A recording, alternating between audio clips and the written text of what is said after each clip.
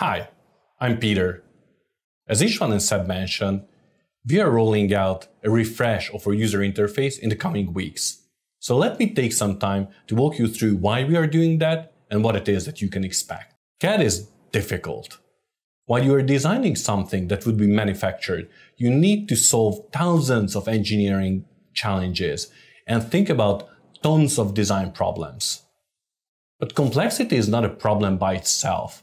Engineers and designers have been solving hugely complex issues since these professions have been around. But there is complexity and there is overhead. And we want to make sure that while you are designing your objects, you can focus on the engineering problems and the design issues instead of fighting with the CAD tool that you are using. Now, that has been our approach since the very beginning when we released Shapr as an iPad-only application with direct modeling capabilities. And now it is time to take it even further and create a CAD application that is available both on mobile and desktop platforms, has direct modeling capabilities and history-based parametric modeling capabilities, visualization, engineering drawings, and many more features that we'd be adding over the coming months and years. So let me show you how it will look like. One of our most important tools to deal with that complexity is the adaptive UI. Our approach is that instead of overwhelming you with irrelevant choices, always focus on what you need and what could be your design intent at that given point in time, and present you with the options that are relevant for you at that given point in time. And we are keeping that. It got its dedicated section on the left-hand side of screen. We are also making sure that your design is front-end center and the menu is not getting in the way.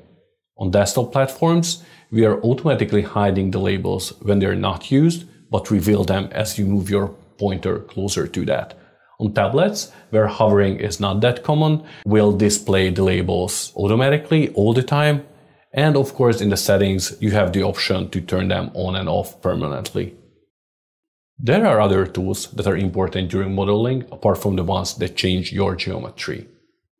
We group them into their own sections that we call the mode island. They include section views, isolate, and the measure tool. With those, you can very easily, isolate your models, switch to view a section view of your design, or turn measurements on and off. Design projects consist of a lot more than just 3D models. You want to create visualizations and engineering drawings about the different parts for different use cases.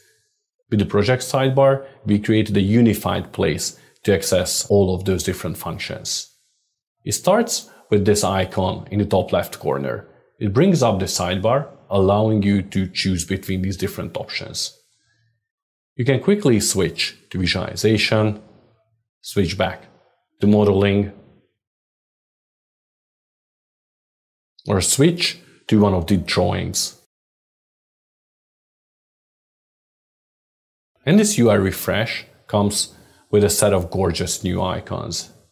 We updated them to be more visible, even on smaller screens. The lines are thicker and we are using more shapes than lines to differentiate them better from the background and from your designs as well. And we believe that these new icons fit pretty well on Windows, iPad, and macOS into the operating system itself. We'll be rolling out these changes across all platforms over the coming weeks. We really hope you'll like them. But let us know what you think in the comments under the video. Take care. Bye.